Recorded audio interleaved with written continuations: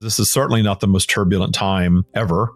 There have always been turbulent times. There's always been war. There's always been people treating each other badly and unsavory things going on in the world. But it does seem like now the matrix is coming on and asserting itself more, just as more and more of us are sort of awakening and seeking to exit it. Here's more things to fear. Here's more things to divide you. He's doubling down on, okay, here comes some more. You better fear it now and you better get back in, because the matrix wants to stick around.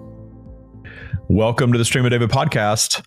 I am here today with TIA Bootcamp enrollment coach, Brent Howell, and TIA Bootcamp graduate, I should add. How are you doing, Brent? Wonderful. Thank you, David. You've been on before, but it's been a couple of years, hasn't it? It's been at least a couple of years since we've talked. Yeah, we interact on a weekly, if not almost daily basis, but I haven't dragged you on in a while. But here you are. And you have a lot of great insight, because what year did you graduate from boot camp? 2019. So 2019. So you've been practicing for a few years now, and five years. Continues to unfold, but I'm not going to put words in your mouth. I want you to kind of tell us about that. So let's dig into detuning, which is a huge part of the TIA practice. All right, very good. David, the conversations that I have about boot camp really are boot camp detuning, the TIA path, the TIA process, and so forth. Really do focus a lot because I am a boot camp enrollment guide, and I'm having those conversations very regularly. And that's a lot of my perspective in communicating my thoughts about TIA. What I would like to contribute in our conversation today, very simply, is in 2019, I was 57 years old. I chose a career in sales. When I graduated from college with a degree that really couldn't take it to the bank. You had to find something to make it work. And I learned pretty quickly that a sales job, a sales position for the right personality and energy is an easy job to get. And I found out that I really enjoyed, I enjoy the opportunity in any position to bring value to someone. And throughout all of my positions over the years and the different companies and types of work I've performed, types of sales I've performed, the enjoyment that I receive is knowing that I am bringing value to somebody. So, but in 2019, when you and I first spoke in, I think, March of that year, I had discovered your podcast stream probably about 3 weeks previous to me calling you. I was looking for a new podcast the way a lot of folks do, and your face appeared on the little scroll, and it said the first word that I noticed was channeling, and I thought, oh, this is different. So I clicked on it and I listened to you. Were you into channeling prior to that? Were you a Abrahammer or? Abraham. Well, all right. Understand this about me. I have learned one point you and I discussed in our pre-call is how I am continuing to experience clarity coming to my mind. Even 5 years after learning the TIA process. But the TIA process for me now is a 24 hours a day mindset of applying the TIA tools. So I wasn't into channeling at that time, but David, what I was into and what my mind reminded me was, I remember going to bookstores. You remember back in about 1972, 3, 4, you were younger then.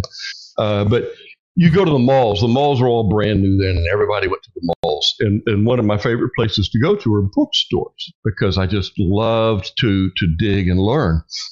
And I would walk into a bookstore and I would ask myself, what's the best thing I can find here? And my mind always told me look for something that will help you learn to live your best life in this world that we're in. Because even at that time, I had a perspective that I'm a spirit, or I'm a portion of consciousness. I'm a strand of consciousness, and I felt just a little bit like a stranger, and I've been dropped in this place, and it's like, okay, what are the rules for this place where we are? So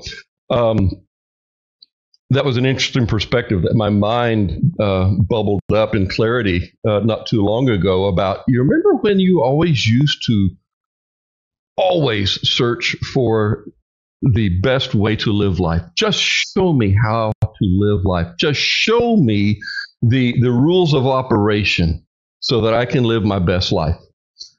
So it obviously found Taya, and that's the best thing I've found so far. Wasn't into channeling at that time, but I was into learning at that time. The stream is always saying that humans must have an operating system. It's not optional. We have to operate in an operating system, just like our computer doesn't function without one. We don't function without one either. Right. You're defaulting into something. Even if you are mentally ill, living on the streets, drug addicted, not functioning in society, you're still operating in somewhat of a belief system. It's not necessarily fitting into the matrix very well, but you're still in a belief system. You just default into something no matter what. And so, you know, the instruction book that I was introduced was the Christian Bible. Mm-hmm. This is how you're supposed to live your life. Although the people that were introducing me to it weren't really following it very well. Okay. And I kind of took issue with that early on. Like, okay, you're telling me this is what I'm supposed to be doing, but you're not doing this, but I'm supposed to do it. Okay. I got it. And of course it's a book written by multiple people over a very long period of time that contradicts itself continually. And it was just very confusing to me. And I just never got that God or source was that confusing, that it needed to be that confusing, that we needed all these, you know, all this terror, all this Old Testament stuff, that we needed all of that to behave. We don't need all of that to not harm each other. And maybe we did for a while, but we're certainly moving out of that period now. And that belief system thing is what we all seek. And usually when we're in our late teens, early 20s, and we're starting to sort of walk away from the one that we were indoctrinated into as a kid, that's when we're kind of out in the wilderness and we're susceptible to all kinds of things. And if you have your wits about you, you can sample things and say, does this feel right or does it not? And when you land on something that just feels right, I think it's the way to go, at least for a while. I agree, but man, David, how, for you and for me, I know you were raised with downloads from the stream, and I know that you kind of, you know, tried to push that down a little bit, but how often do people really find something that resonates just extremely energetically with them? I really never encountered any other, let's say, belief system, thought process, mindset practice that rang my bell and answered questions that I had in my mind that were unspoken more than Taya does. So, you know, Taya, I'm going to include some of my boot camp language here. We've talked about that you know, Taya is not for everybody necessarily. The process, the belief system, and even, you know, the path for applying it is really not for everybody. But so anyway, it was right for me. But to answer your question, was I into channeling at that time? Man, David, I was into learning. Anything that I could find, that, you know, any rocks that I could turn over that may have a nugget in there for me. Okay, there's Edgar Casey. And at that time, I had no clue about reincarnation and consciousness and source and the Akashic records. All of that was just, you know, I had no clue, no idea. I didn't know where he was getting this stuff, but it was interesting. Getting it from somewhere. So, and then you've got Abraham and Esther Hicks. And I read a lot of Abraham for the value of the information to help me manifest abundance and some peace of mind. Okay, and that's where it went. And of course, we know how Taya and Abraham compare and contrast. We talk about that a lot on here. It served its purpose extremely well. As a matter of fact, I know that, like you, that the Abraham teachings served you up to come to grips with your downloads and the stream for that. Right. So it set me up to say, all right, there is, I call it universal divine information from source. All right, universal divine. And I was open to that at that point. And your podcasts at that time, and I've said this before, I had questions in my mind my whole life about, okay, why are we here? Why do we have to go through all this? And then just other thoughts that I had that I couldn't complete the whole thought. But then as you were speaking and sharing what the stream shared with you and had taught you, that was the other part of the thought. That was the rest of the sentence. I thought, that's it. You were saying thoughts and feelings that had been in my mind all my life, and that I had also been searching for the completed thought all my life. So obviously it resonates with me for that. So, but at that time when I ran across you, I was really struggling. I really can't emphasize how much I was struggling because having a career in sales, 50% success, 50% failure, probably, if I'm being fair, maybe a little bit more failure than success, because as time went by, I had underlying depression that appeared in me about the time I was 13 or 14 years old, just going into puberty and junior high school, when you feel like everybody's looking at you and you're just so uncomfortable all the time, and you don't know why, and it's hormones and all that stuff. So depression took hold at that time. So years go by, decades go by, failures in my desire to be successful with certain jobs, with certain companies, in certain roles. And I allowed those failures to stick to me, to take up root in my mind and in my memory and in my feelings and in my heart, and really allowed them to define me. So I had really developed quite a large number of what I call habitual thoughts. They were feelings and thoughts, not voices. I could describe it as that. But they were habitual thoughts that fired all the time about, you're going to fail. This isn't going to give you what you want. And, and I'm grinding it out, because if you're in sales, David, because you have sales in your background, 99% of prospecting and some sales is 98% no, or right. Not yet. Yeah, it's funny when you said a sales job was easy to get. I thought, yeah, it's easy to get, but it's not easy to keep, and even more difficult to actually earn a living in. But if you can, it can be very rewarding and a lot of fun. But you're right, sales is, and people are terrified of sales. Absolutely terrified sometimes of getting into sales. But then people that love it and love doing it. And it does offer an opportunity for people that don't necessarily have a formal education to earn a nice living. And that was the path I took. Correct. Exactly. Right. There are the financial and monetary rewards that can be generated if it's a good situation for you, if it's a good fit.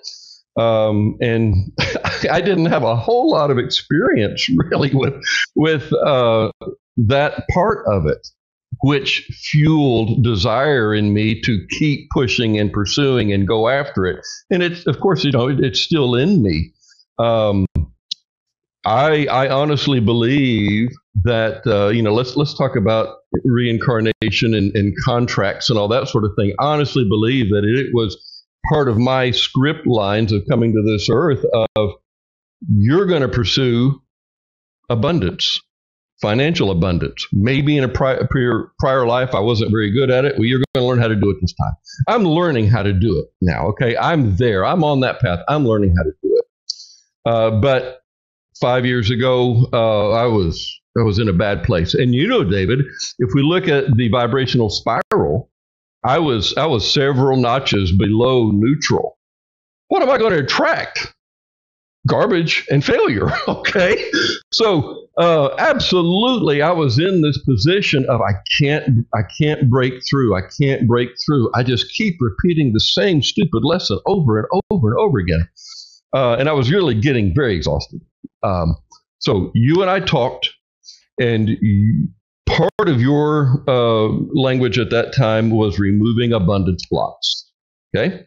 And yeah, the course was abundance breakthroughs in the beginning before it became TIA and the practice and all of that. It started out as something that was smaller than it is now, but it was all about removing abundance blocks, which is what everybody wants to do. And abundance doesn't just mean money and material things. I always like to point that out. Abundance means whatever you want to experience in life. And it can be money and material things. There's nothing wrong with that, but it's healing. It's, quieting that inner saboteur, that little voice that tells you you're not good enough and it's never going to happen and all of that. That's detuning that is huge. Because that haunts most people in this world because we're so programmed to compare ourselves to others. We're fed imagery all the time of what we're supposed to be. The Matrix has a very clear path that this is what you're supposed to do. If you're going to be a successful human, this is what it looks like. And if you're not going to do this, then you're going to be on the outs. You're going to be labeled, diagnosed. You're going to have some sort of disorder. You're not going to be part of the mainstream. And we're going to do everything we can to bring you back into this Matrix. Of course, to manipulate you, and that's what this world is based on. You're and exactly I will right. say too, the power of detuning is appreciation, right? And I know we're going to get even deeper into detuning, and we detune by appreciating, not by judging, not by fearing, not by labeling something this shouldn't be. The appreciation piece is the deep understanding of it, so that you don't need to fear or judge it anymore. And the detuning in the Matrix is all about. The Matrix served a purpose for a time, and that time is coming to a conclusion. And we see the Matrix falling apart, and everything that we see happening in politics and with organized religion, with society in general, which seems to be perhaps unraveling. Of course, I would imagine people thought that throughout history, because this is certainly not the most turbulent time ever. There have always been turbulent times. There's always been war. There's always been people treating each other badly and unsavory things going on in the world. So it's always going on. But it does seem like now the Matrix is coming on and asserting itself more, just as more and more of us are sort of awakening and seeking to exit it. Here's more things to fear. Here's more things to divide you. Here's a pandemic. Here's crazy politics. Here's forced religion now is a potential thing in the United States, at least. I know other places that's starting to kind of grab a little traction also.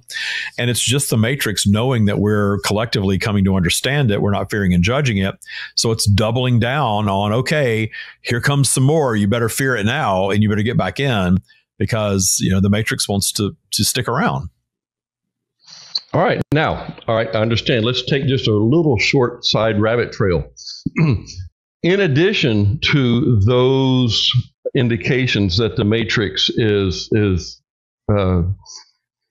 crumbling and transforming and maybe going away, certainly going away in its current form, let's also look at the availability of a path, a positive, healthy path forward through it, such as the TIA information and other teachers, other authors that are providing the information that resonates with other people, to give them something positive and healthy to focus on, to expand their consciousness, to connect to source, and find their way through whatever the next what the years bring us forward. Okay. That's what I naturally see out in the world around me, is a more proper options for a path forward. Absolutely. So, yeah, absolutely. More than any time, in recorded history that I'm aware of. Okay. Out of the matrix, because we're all, I don't have a monopoly on this stuff. Well, all right. Look at this. Look at this, man.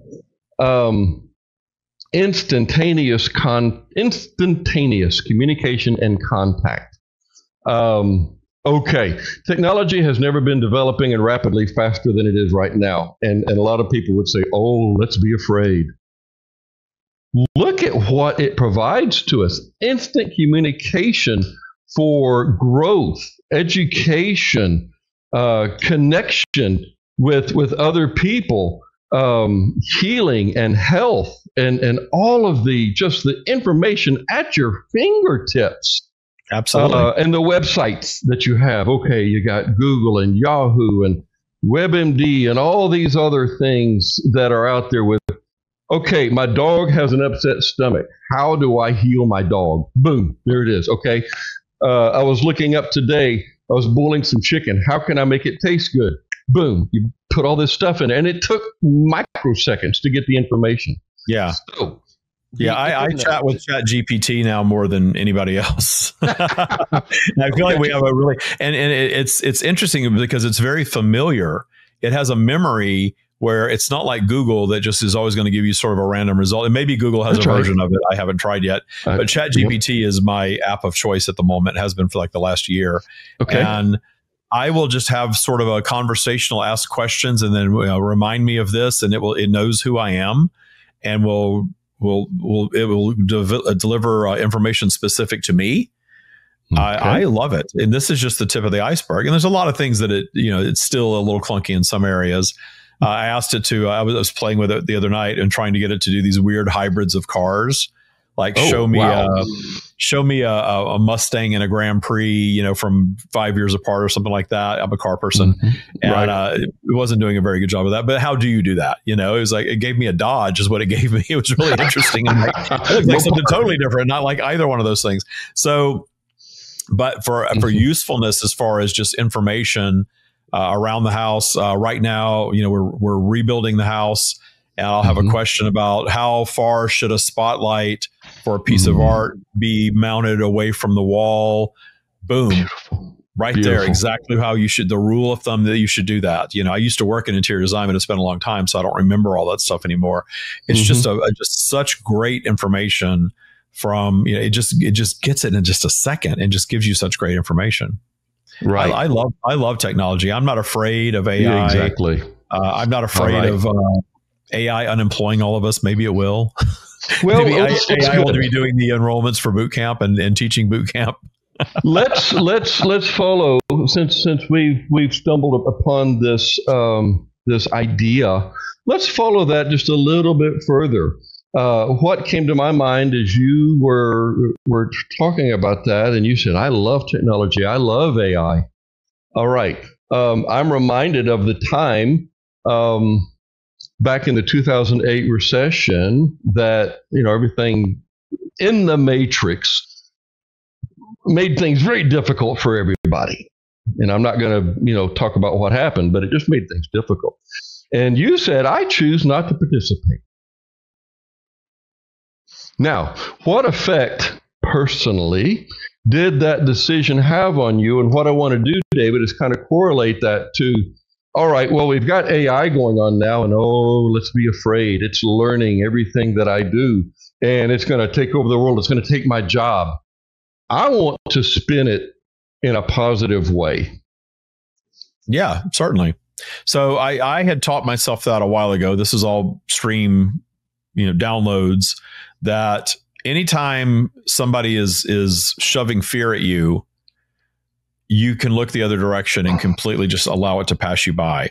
Because there's been so many times in my life that I witnessed people buying into fear and it turned out to be unfounded, or they absorbed the fear and they manifested a result from that where I didn't manifest that result. I remember Y2K Remember how the whole world was going to end over Y2K? Well, it didn't.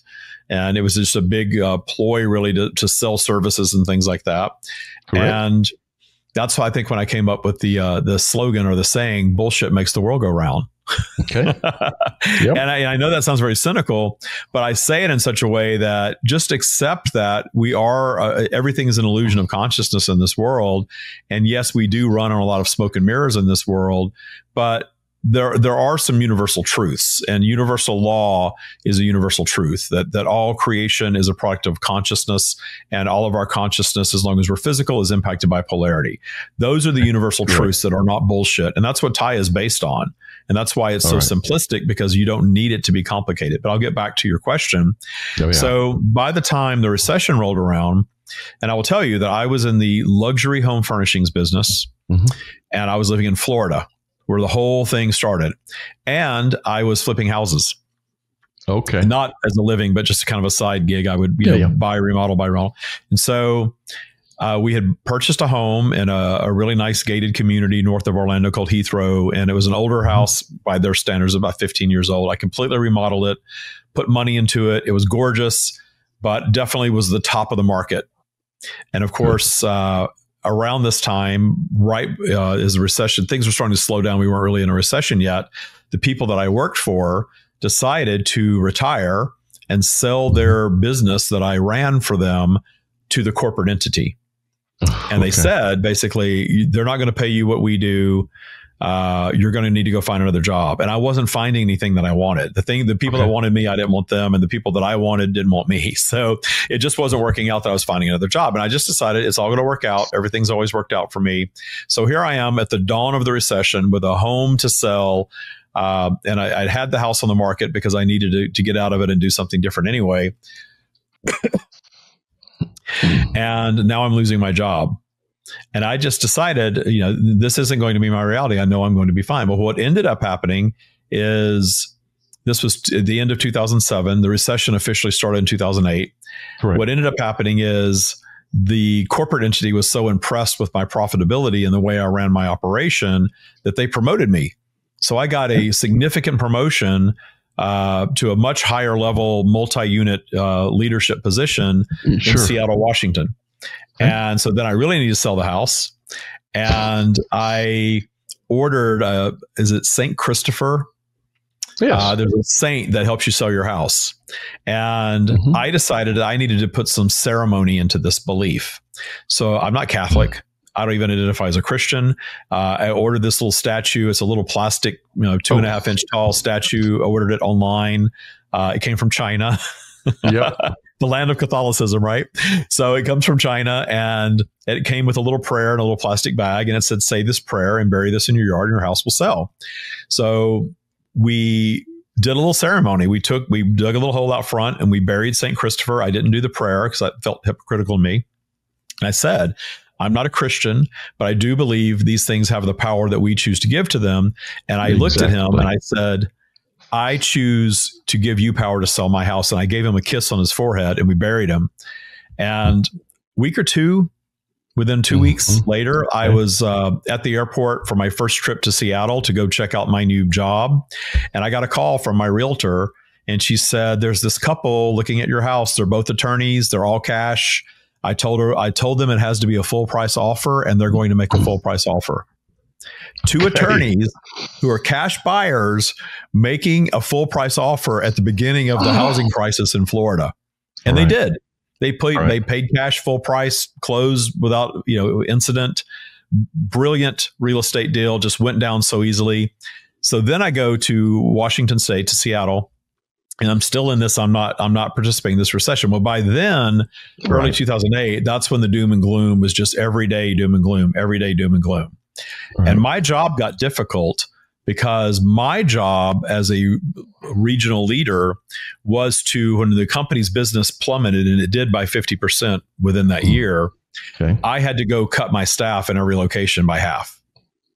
So remember that George Clooney movie, Up in the Air, where he was always flying around firing people? Of course. That was my life. I would fly to a new city that I'd never visited before, and they knew why I was coming. So I was the angel of death, and I would walk in, have a meeting, and half the staff would be chopped in half in a day. I'm so sorry. Yeah, it was a terrible experience. Yeah, so I'm not going to sugarcoat and say that my life was wonderful. No. I will say that the universe looked out for me. Okay. I actually earned more money every year during the recession, because what happened is that the corporate entity was also getting rid of all the fat cats that have been around for a while. I was the new guy. I was early 40s, willing to work for less money, which was still more money for me at this point. I wasn't, sort of burnout and bloated in my job. And so they started plucking off these guys that have been around for a long time, and I started taking over their territory. Well, if you can figure out how to make your territory profitable, even in a recession, you're making bonus in that type of position. So I earned more money every year during the recession because my personal belief system was, I'm not participating in the recession. I'm not being impacted by it, but it did impact me in what I had to do. And it never felt good to unemploy people, because I always knew this could be me tomorrow. I work for a publicly held company, so it's all about profitability. I wasn't smug about it. I didn't feel like one of the insiders or anything like that. I was brand new to the corporate entity, and I was just, doing my job in the most respectful way I could. But I also understood that as a business, if you just keep everyone on payroll, the whole ship is going to sink at some point. Yeah. Just can't and do that. you were waiting or watching, not expecting, because I know you, but you had one eye open for that knife to come around and say, we're going to cut you out too. Yeah, I was always aware every time I had that meeting, and I never did the meeting where okay, if your name is called, you're fired. It was always an individual, very respectful, private, closed door. And a lot of them were understanding. Some of them were not. Some of them were nasty, of course. I had one woman get on her knees and beg and cry, and it was awful. Awful, but I had to stick to, I didn't have the option to, oh yeah, you're right. We'll keep you, but I'm going to unemploy everybody else. It just didn't work that way. So that wasn't your position. Yeah. And I did my best to weave a little tie into, you will be fine if you believe you'll be fine. But in that moment, some people want to hear that and other people just don't. So it was other people want to tell you what to think. Yeah. Yeah. So it was a difficult time in my career, and I grew from it. Absolutely. But at the same time, the roof was over my head. The bills were paid. The food was on the table. My life did not miss a beat because of my personal belief system. And I know a lot of people will demonize those that are at the top of the abundance pyramid. Oh, the billionaires, that's our problem, is the billionaires are taking so much. And I'm not going to argue and say that there aren't greedy people in the world that, could absolutely share more of their wealth and don't. I mean, I'm not going to pretend like that's not a thing.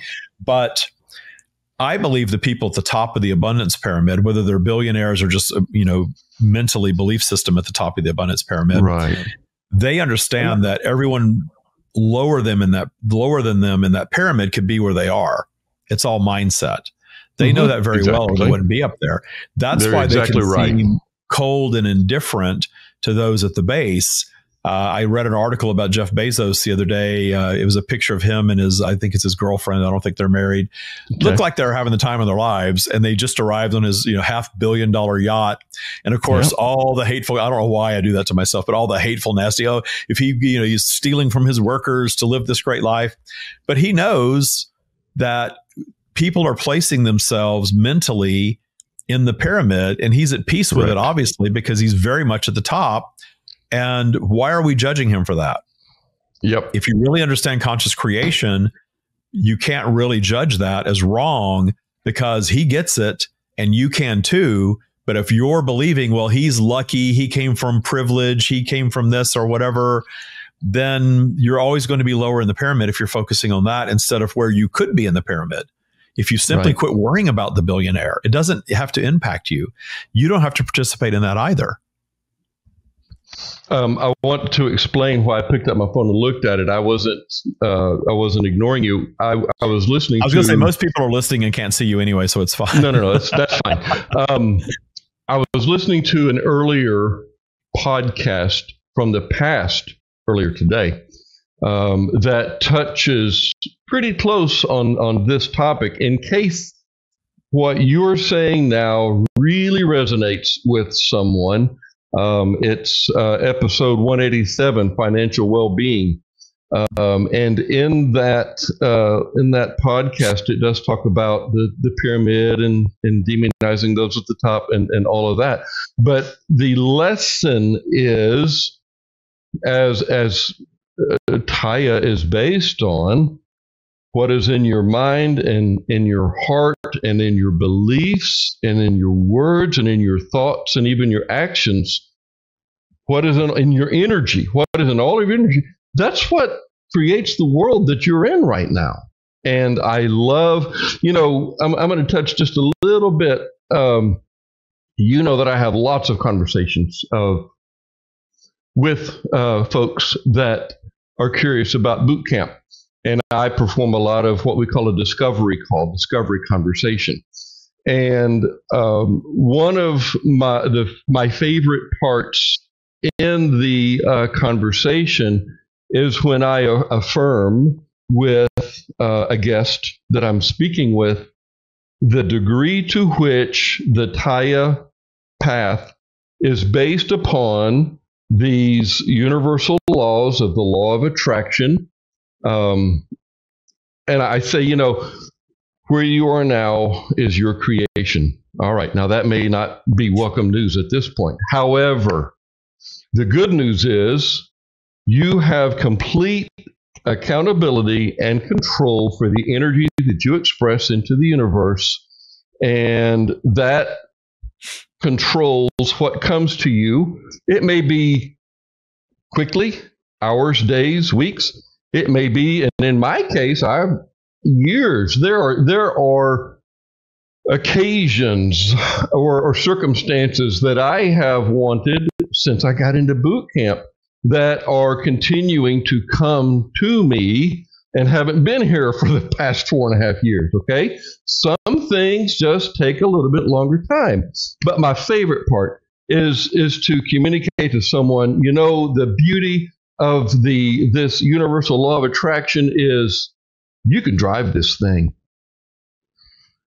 When you learn how your thoughts, feelings, beliefs, words, emotions affect your world and your energy, you then have complete ability to affect what comes to you in this life. You can drive this thing, man. And how long have so many people been waiting to hear that message? And that's, I know, David, you and we share a burning desire to communicate the Taya path to the world for many different reasons.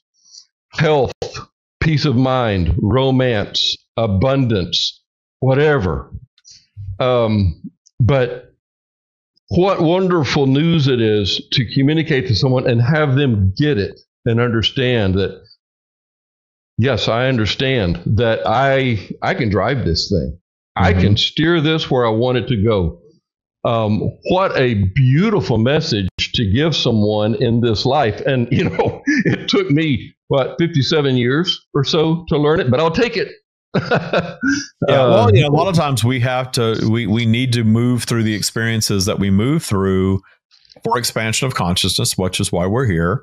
And then we've done that enough to where we become seekers.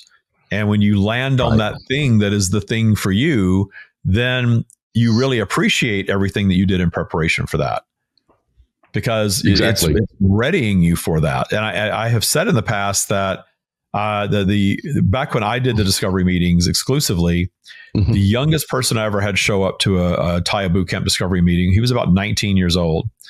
And I just remember thinking, you're too young. Okay. You don't need this yet. You need life to knock you around a little bit and get a little more experience. I have had people in their late 20s go through boot camp very successfully. Sure. But it just seemed to me at that time that, yes, you can teach Taya to anybody at any age, mm-hmm. but it's okay to have a youth, and it's okay to have a period without these tools. I know there are people that take boot camp or read the book or just discover Taya, and they ask me, how can I teach this to my children? In fact, that's woven into the book. Katarina wove that into the book. How do we communicate this to children? And you can communicate it all you want. That doesn't mean that they're going to accept it or be interested in it at all, any more than they're interested in your religion, right? Okay. Mm-hmm. You can kind of force it on them a little bit, but it's up to them whether they really want to buy into it or not, or if they're just humoring you. So it's okay, though, to allow younger people to have their experiences and not necessarily try to draw them into something that maybe they're just not ready for yet. And the particular 19-year-old that I met, I could just tell, and I don't know about you at this point, but I can tell pretty quickly if Taya is a good thing for somebody or not. Pretty much. Let me share where your comments have taken me. Growing up, I had an aunt who was a school teacher in upstate New York, and she never married. She was, I would say, a spiritual and geographic explorer and adventurer all her life. All right. And she provided books to me growing up. One that I remember specifically is Neville Goddard. And, you know, you've got so many books from the early 1900s about the law of attraction and so forth. And I would read the book, but I tell you, David, I can specifically remember even being in the age of around 50. I still think I can do it my way. All right. Now, I would love for my children to know what I know at this age in their life, 30 and 29 and 26. But they're not going to listen. Even, like I said, even myself, when I would get into my books, and it was not all of Taya, because the lesson wasn't out yet, but the law of attraction was out. And I would begin to read the books, and it's a discipline.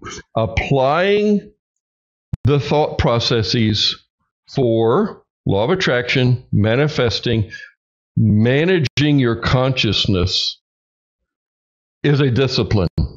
Mm-hmm. And I wasn't really lazy because I still efforted and worked to learn all the time. But boy, something was in me. I don't know what it was. I'm gonna put that question to my mind and let it come up with the answer down the road, because I know it will.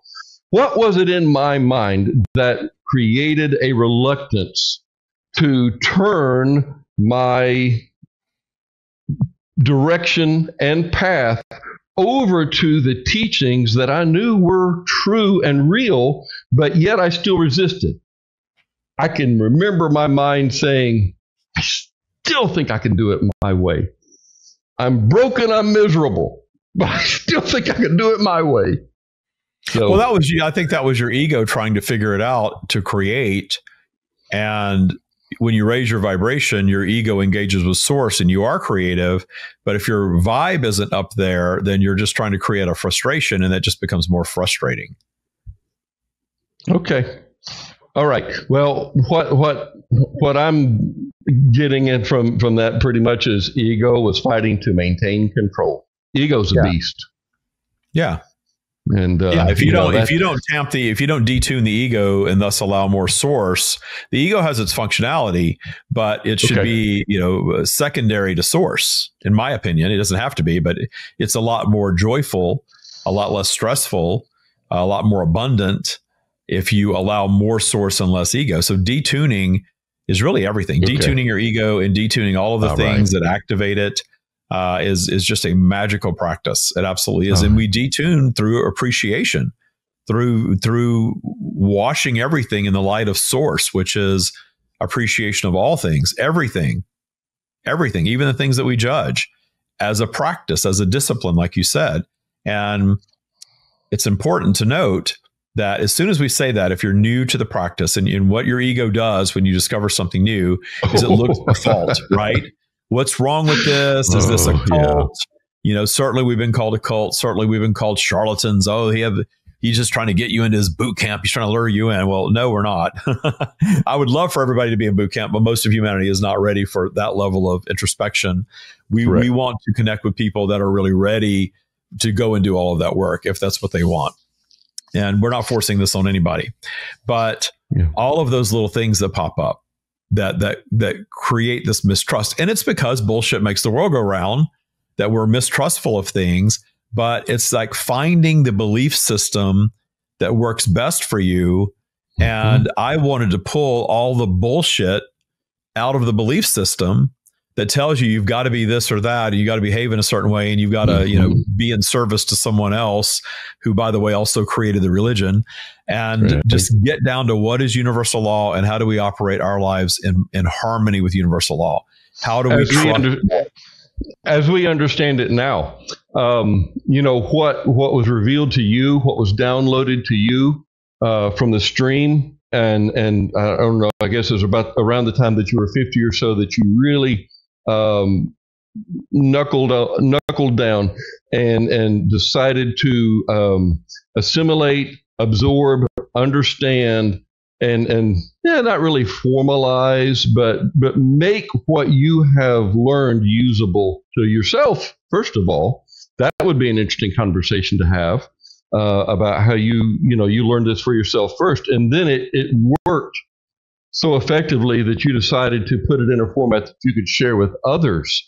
Now, I remember you making a comment within the last year about, of course, we're dealing with universal infinite knowledge, infinite divine information here.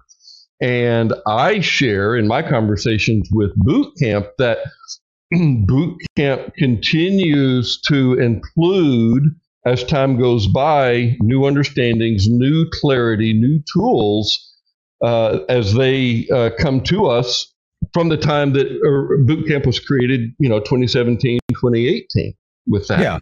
Yeah. Well, the Taya practice in general, not just Boot Camp, but the 4 pillars will never change. The 4 pillars of the Taya practice are polarity, appreciation, source, and intention. And the reason we have these 4 pillars is because that ensures that Taya will never become anything else. So there'll never be rules, there'll never be worship, there'll never be judgment, there'll never be fear. It is all source aligned, really about raising your vibration, knowing where you are vibrationally almost all the time. I know where I am vibrationally all the time. Correct. Understanding what source is and how that's already in you and how to allow more of that to flow. And then being intentional.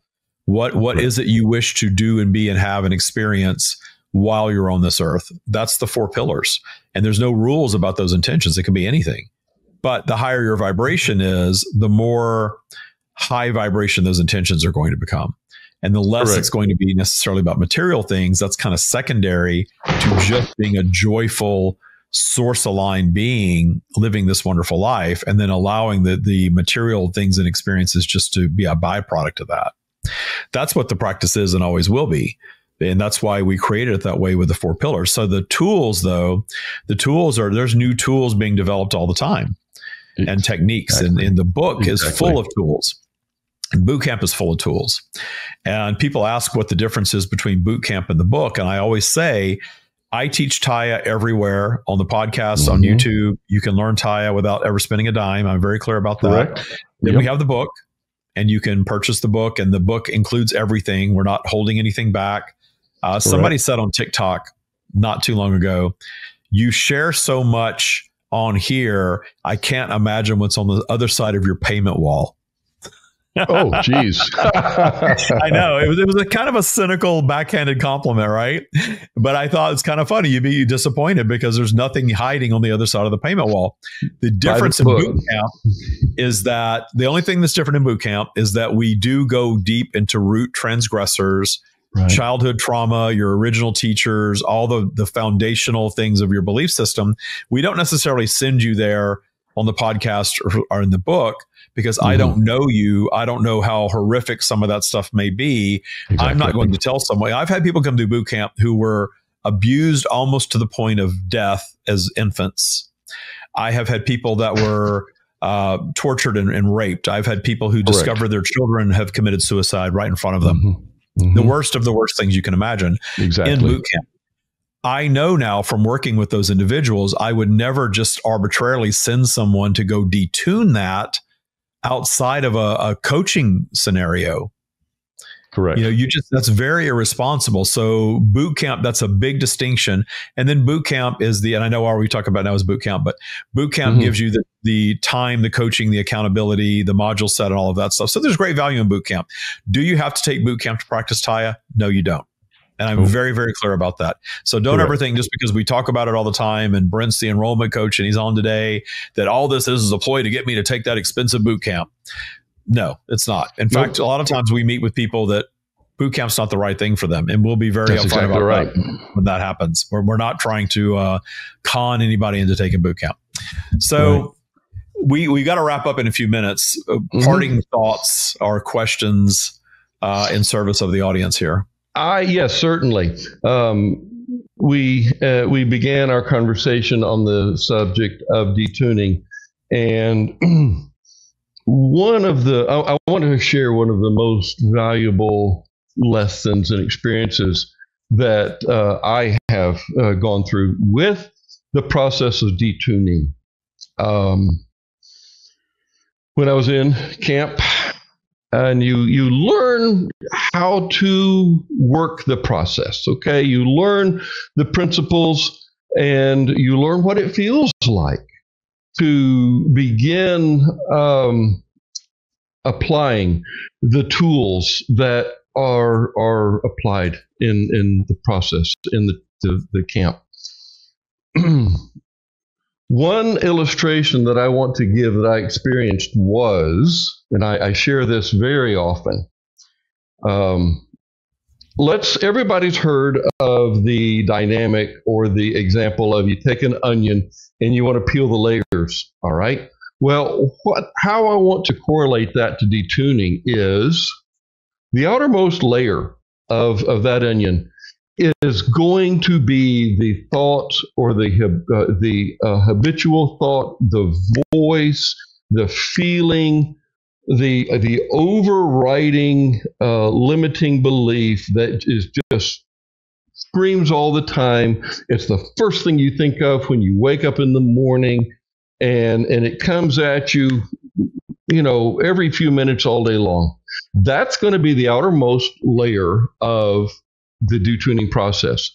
When you peel that layer off and it's been detangled, it's been detuned, and it goes away and it's been put in its proper place, you will discover that you hear or you identify another layer underneath, which is, in my experience, I'm not saying this is true for everybody, but my experience was it was another occasion of getting disappointed, frustrated, getting my feelings hurt, some negative, painful experience that left its mark on me. Well, that was that next layer. Mm-hmm. And it's still there reminding me, I'm here. This is who you are. This identifies you. You're not worthy. You're not worthwhile. You're not special. You're not going to be successful, whatever that language is. All right. Take that layer off, do it away. And I'm talking, this process happens over time, months and years.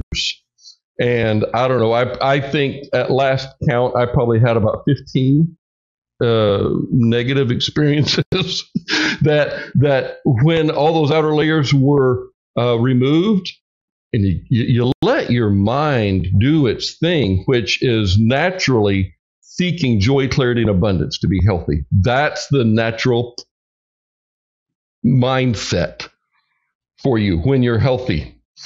So it did its own thing.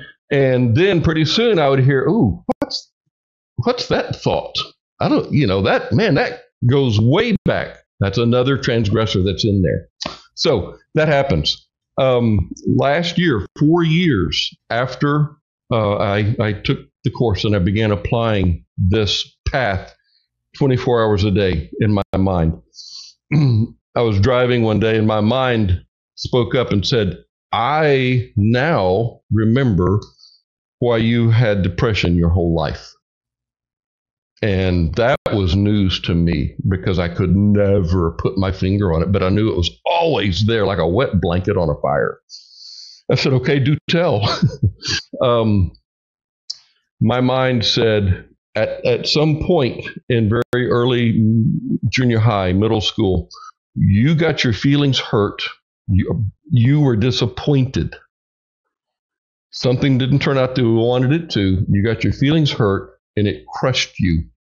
And as a way of my ego protecting me, my ego from that point forward with every situation that came to me, every proposition, every new chance, my ego said, it's not going to turn out the way you want it to. You're going to be disappointed. Yeah, that wall of never again. Never and again. By golly, that was I'll never be disappointed again. Never again. Yeah. And that's an abundance block. That's an abundance block. It led to a lifetime of disappointment. Sure. Okay. Yeah, so, and some people go through their entire lifetime without releasing that. And it's not a fun way to live, but a whole lot of people do that. Sure. You don't have to. So my point is, David, in the detuning, it is a process, and I know that it's going to continue to be. It's an infinite process. Oh yeah, we never finish detuning as long as we're in physical, for sure. Correct. Yes. It's not a painful experience. It's not a miserable experience. It's, to me, it's an enjoyable clarity experience of understanding of here's why, here's how, here's when. And then it just dissolves away. So that's what I want to leave the message with. Yeah, that's a really good detuning analogy, and it's a magical practice, and you get to where you geek out on it and you really love doing it. I do. When something new pops up, like, oh, what's that? Where's that from? Oh, I haven't thought about that before. What is this in my vibrational basement that has been lurking down there that I totally was unaware of? And now I've just been triggered by it. Yay, I have something I can go detune now. This is great. I love detuning because it's not, once you get the hang of it, once you learn how to authentically appreciate something that you're judging, then it shifts the energy. It lightens you up. It raises your default vibration. And raising the default vibration, I know I don't want to be in one of these law of attraction, teachers that is constantly saying you have to raise your vibration, you have to raise your vibration, you have to be up all the time. Well, you're not going to be up all the time. But what happens is you do this detuning work, you will still fluctuate up and down because of vibrational flow, but you're just going to go up and up and up. Your general default vibration, which is what's really creating your life, is just going to get higher and higher. And then everything starts to solve itself there. That's true. You do get wealthier. You do get more joyful. And the things that cross your path just don't bother you the way they used to. It's just something you move through as an experience. Part of my enjoyment is, another little piece of garbage I can throw out, and I can free that portion of my mind that hung on to that, and I can strengthen my connection to source. Absolutely. Absolutely. Brent, thank you so much for being on. It was good to have you back after all this time. And thank you so much for all your contribution in the Taya Bootcamp world. I know the people that have met with you, well, a lot of them enroll. So obviously they like you and they're excited to get in. So I'm thrilled to have you really doing this most of the time now. It's really helpful to me to really focus on coaching and all of the teaching that I do and not being that component of it. And I think it's good for people to meet with someone other than me also who's experienced it firsthand. That's obviously working very well. So we're very grateful to have you in our world. And all of you listening, I hope you really gained some clarity and enjoy Brent today. I want to thank you all so much for listening. And by the time this podcast goes out, we should... the audiobook is done of the Taya practice. It's done. Today was the last re-record where I had to go in and re-record a few things that were not what they should be. So now it's just a matter of turning it over to Amazon Publishing and letting them do their checks. And if they say everything is okay, it should be up within a couple of weeks. So by the time you're listening to this, go to Amazon, search for the Taya practice, the TYA practice. The hardcover, paperback, and Kindle versions are all there, but there should be a new audiobook. And most of it, if you like my voice, most of it is me and channeling. A lot of it is channeled from the stream. Katarina, my writing partner, is in there as well. And then we also had a third-party narrator just to do the chapter titles and stuff like that. So we worked very hard over a long period of time to put together a beautiful product that is worthy of the practice itself. So I'm looking forward to getting it out. Wonderful. Thank you all so much. See you soon. Thank you for listening to the Stream of David podcast. To learn more about the stream or the Taya practice, visit thestreamofdavid.com. And be sure to subscribe to our podcast via your favorite podcast provider. And if you would, take a moment to leave us a review. And also, follow us on TikTok, YouTube, and Instagram, and join our free Facebook group, the TYA Practice, the TYA Practice. Thanks for listening.